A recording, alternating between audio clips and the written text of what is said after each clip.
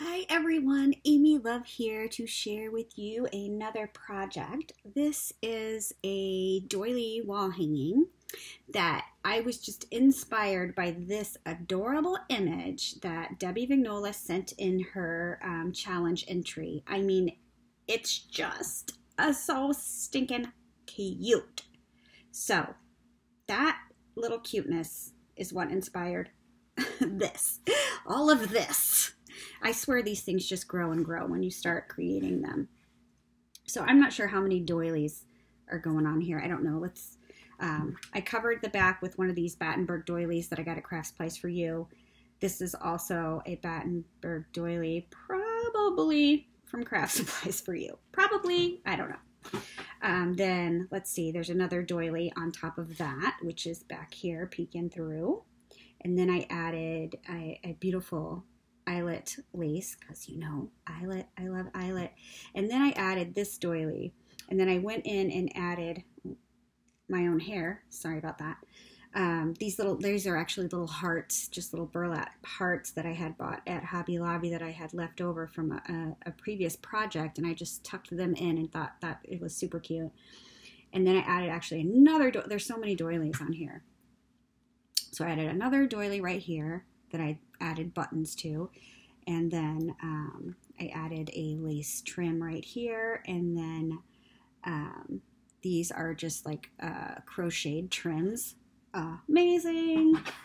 And the crocheted trims are what's going around this image, but it's like once you start layering, you just cover stuff gets covered up, man. I made a couple of doily flowers because I am just loving doily flowers right now. Like I can't even. So I've actually started crocheting my own doilies because I love these so much. So I want to make more of these. I didn't make these, however. I'm very much in beginner mode, but these inspire me. I did put the flowers together, but I didn't make the individual doilies. This flower is actually gifted to me, I do believe, by Siobhan. Thank you so much, Siobhan. It's beautiful. It looks great on this project.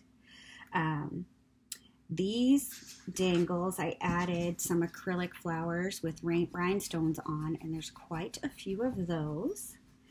There's just a gathered lace right here, coming out right here. Then there's so much going on.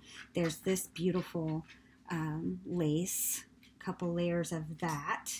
Then there's this peacock lace, which is from Crafts Place for You, and I added a flat back pearl to each one of those sections. And then there's another, then there's that other doily. Then this beautiful trim is also available at Crafts Place for You. And I think that's all the details. And then I added this hanger with this beautiful ribbon that was gifted to me by my friend Michelle Wells, and I think it's been a couple years now because I've been hoarding it because I love it so much. So there's that. So I love that mouse, and I did add a crinkle seam binding bow. I actually used my bow maker. Who makes that bow maker again? I used my bow maker, Deco Arts. I don't remember. Oh my goodness, I can't believe I can't remember. Anyway, I used my bow maker for that, and I think it's just cute. It's just cute. So, you know, let me know what you think. And of course, it is available for purchase. Just email me if you're interested. Thanks for watching, and I'll see you all on the next one.